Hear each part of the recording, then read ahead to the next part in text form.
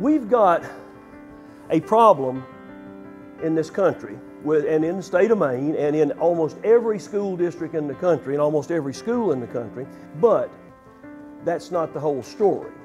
You are going to have the kids who sit around the dining room table with their parents at supper time. That still does happen, and they're going to talk about what college they're going to go to.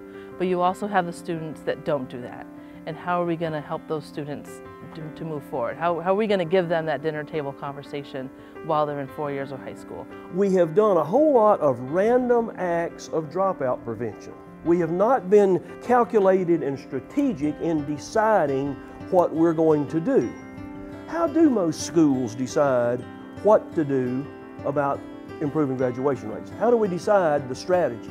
Just looking at the people who are here today, they're so excited about this, and everyone wants our kids to do really, really well.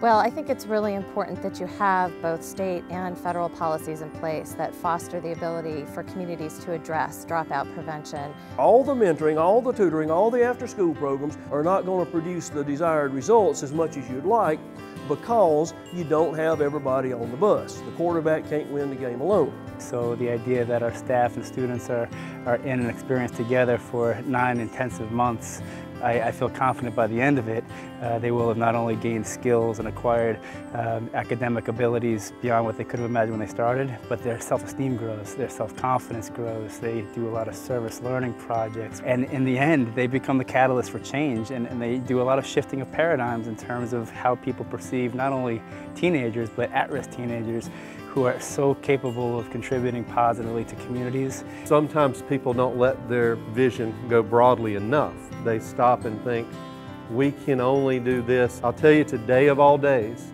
is the day to think big, because that's who we are as school people, dreamers and doers. I was wondering if this was just going to be another paper shuffle, basically that something goes on the shelf, and it's definitely not set up that way. So if these are things that we should be doing in school anyway, then just having that little bit of focus on them will save 1 or 2 kids every year. If you can identify with some of those, you see what some of your students are dealing with.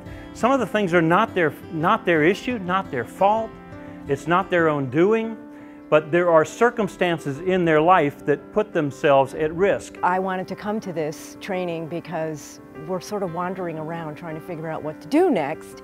Now we have so much we want to do and plan out for. We've got 3-4 years worth now, and we've just got so much put together in 2 days. It's a choice. You can have good or you can have these things that are quickly done.